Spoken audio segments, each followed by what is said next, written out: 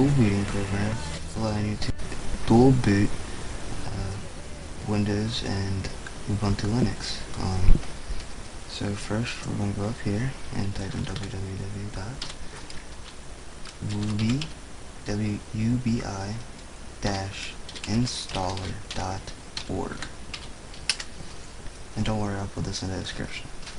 So once you've got to wubi, the website, you're going to come to download. Now this is a very easy program. We'll show you some screenshots first before we start downloading. It's a very easy setup. It's all the software's already in there, and it's very easy. It won't erase your windows or anything. It won't corrupt any files.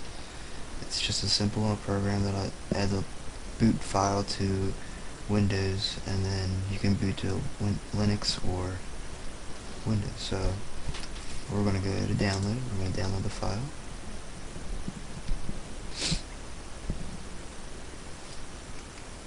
And it will bring you to this site. And you're going to click Save File.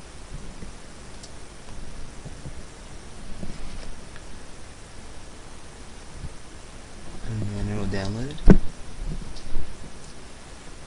And then you're going to go to Open.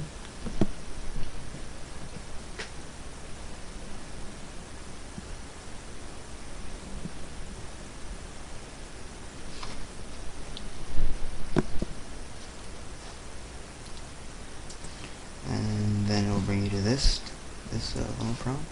We're going to close the web page out real quick. And it'll bring you up to here. This is where you'll be able to select the size of how much you want the program to take. So we're gonna do 10. We'll do 15 gigabytes just for now. And then you have your choice of what flavor, if you want to call it, flavor of Ubuntu you want. We're gonna go with Ubuntu, just the original one. We're gonna change the language to English. Then we're going to put the username in. This has to be lowercase, and then the password, whatever you would want it to be.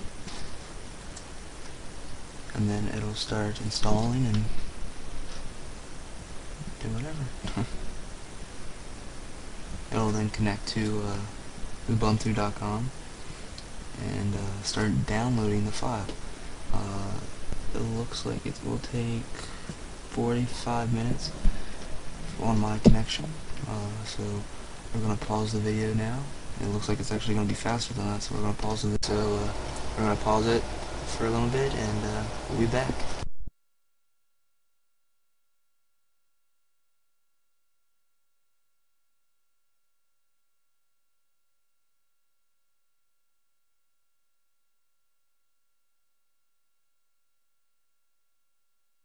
Alright, so we have finished installing all of Ubuntu, and now it's time to log in.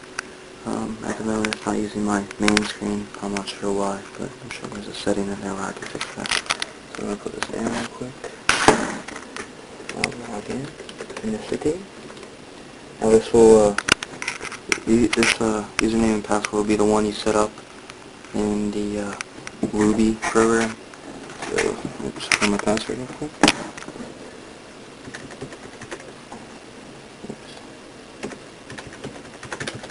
Numlock will probably be on and off, whichever one.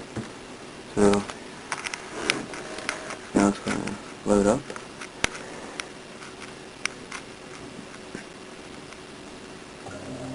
There's Ubuntu.